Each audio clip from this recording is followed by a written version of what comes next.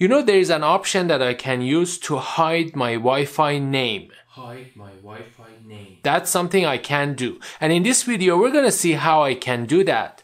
What happens when I do that? And why probably I don't want to do that. As you can see, I'm in the general wireless settings of my Asus wireless router. As its name suggests, this is where I can change the general wireless settings of my router. For example, change the Wi-Fi name and password for each frequency band. Or maybe enable or disable the Smart Connect, which is an interesting feature that we covered in the previous video. There is also an option to hide the SSID for each frequency band. When we want to connect a wireless client, for example a laptop, to a wireless network, we need to know the SSID of the network, also known as Wi-Fi name, and the pre-shared key of the network, also known as Wi-Fi password. Well, the purpose of the Wi-Fi name is to create a unique identifier for the wireless network so the wireless clients, in this case the laptop, can easily find it and connect to it.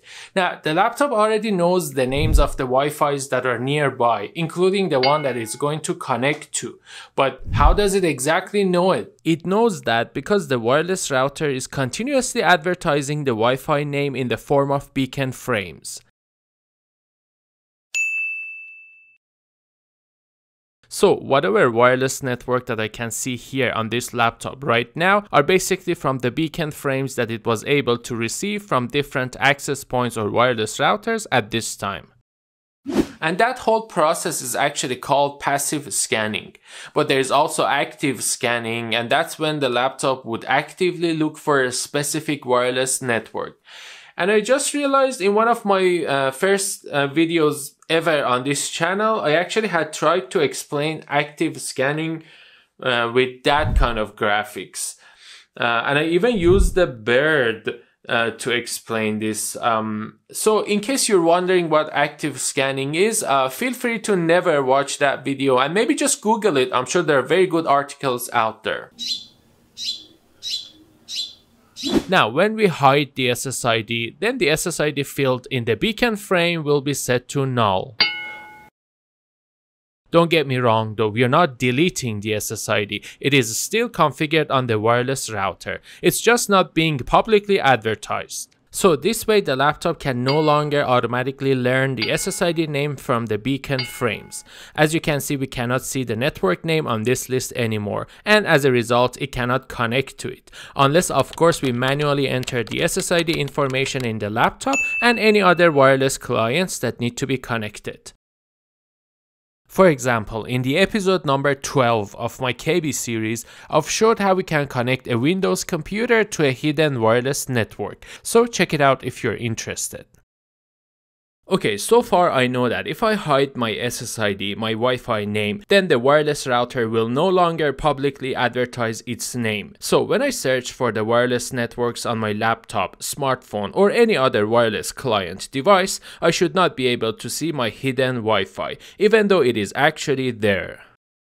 That's a cool feature, because if I hide my SSID, hide my network name, then people outside my house, for example my neighbors, they cannot see my Wi-Fi and they're not supposed to see it in the first place. And I can configure my own devices to make sure they're connected. So what's not to like? A couple of things actually. For starters, it's not like no one can ever see my SSID anymore, because anyone with a layer 2 wireless protocol analyzer can capture the frames that are being sent by any of the devices that are connected to this hidden SSID.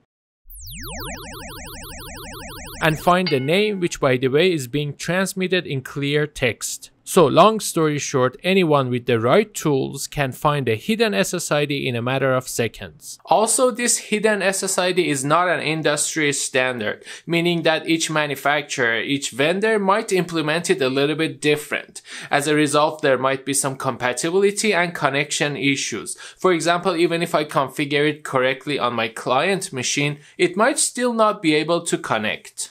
Besides, if there are too many devices that need to be connected to a hidden SSID, every single one of them has to be configured manually and individually. Just imagine in an office environment, maybe in a company, if the employees are not familiar with how they should connect to a hidden wireless network, what a headache this would be for their IT team.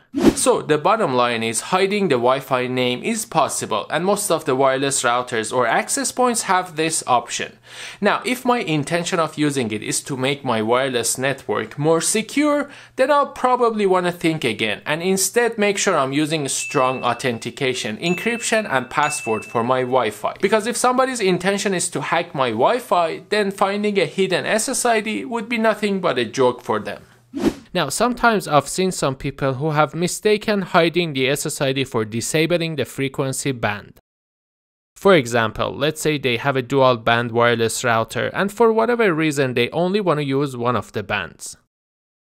They can keep on using the router like this and maybe only connect to their desired band. However, a better and more responsible way would be to turn off the other band completely. And that's when some people might try to hide the SSID to do that. But now we know this is not the right solution because this way the Wi-Fi is still gonna be there. And the right way to do that is by disabling that frequency band. For example, this is how I can do that in my Asus wireless router. That being said, hiding the Wi-Fi name might still have some use cases. For example, if I live in a densely populated area, then some people might by mistake just keep trying to connect to my Wi-Fi. Maybe the name is somewhat similar to their Wi-Fi or something like that. And if it happens a lot, it can make my wireless router unnecessarily busy just rejecting all those connection requests. Which in that case, hiding the Wi-Fi name might be helpful. Thank you very much for watching this video. Please give it a thumbs up if you liked it. Share it if you think others might like it too. And subscribe to the channel if you want to see more videos like this. Thank you again, and I will see you soon.